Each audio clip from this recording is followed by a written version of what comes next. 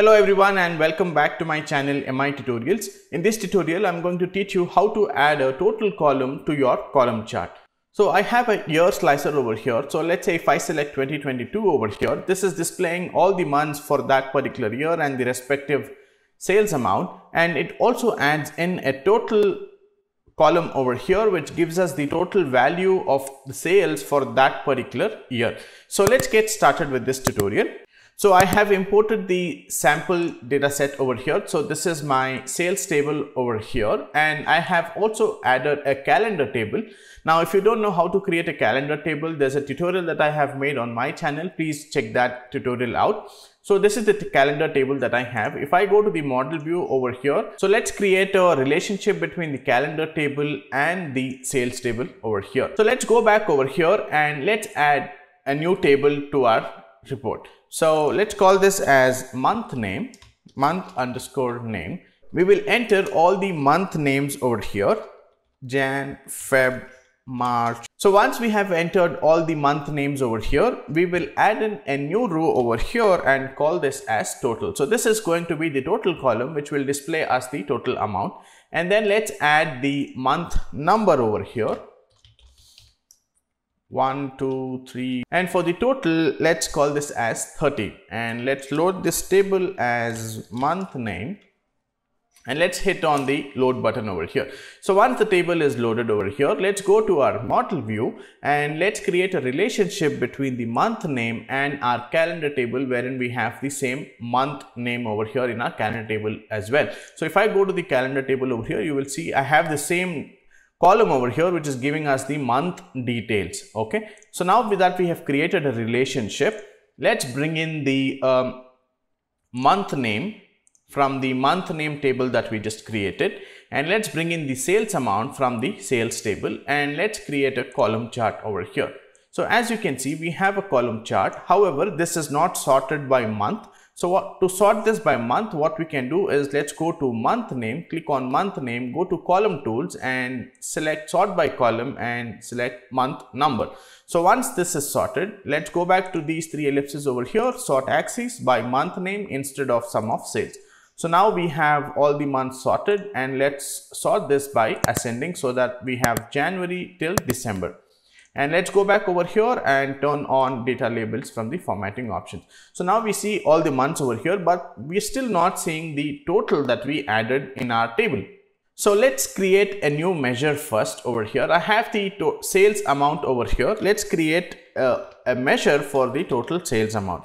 So total underscore sales is equals to calculate sum of the sales amount from my sales table. So this is the sales column. I'm going to create a measure to sum basically the sales amount in this particular table.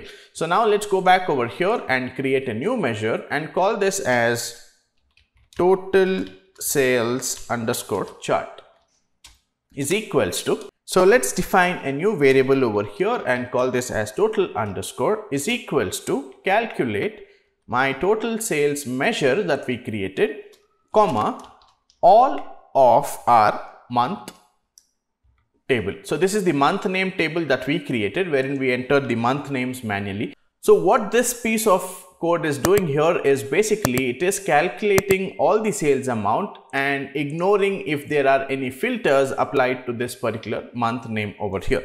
So let's close the brackets over here and let's go to the next line and type in return. So what is it that we need to return? We need to return. So let's use the switch statement over here, and then within switch I'm going to use the selected value function. So selected value and choose the month name. If my selected value is total, which is the total column that we added in this month name, if this is total, then this needs to return the total value that we are calculating over here, which is total underscore, else it needs to just return the total sales, which is what we have over here. Okay, so let's close the bracket here and press enter or confirm this particular piece of code.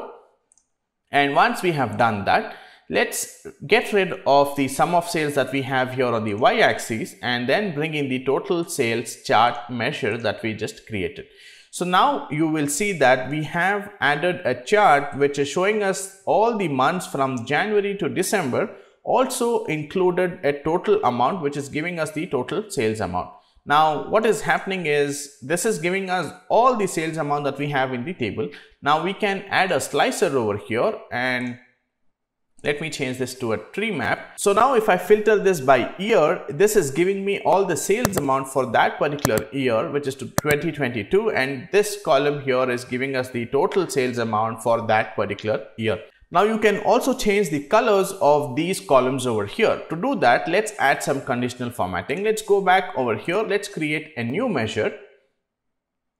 Let's call this as format underscore column is equals to, I'm going to use the switch statement over here and use false, comma, selected value of the month name from the month name table that we have created over here in values of the month name in the calendar table. So if these names are not present in the calendar table, which means that a total value in the month name column is not present in the calendar table. So if it is not present, then what are we saying? Let's use some colors over here, red, else yellow.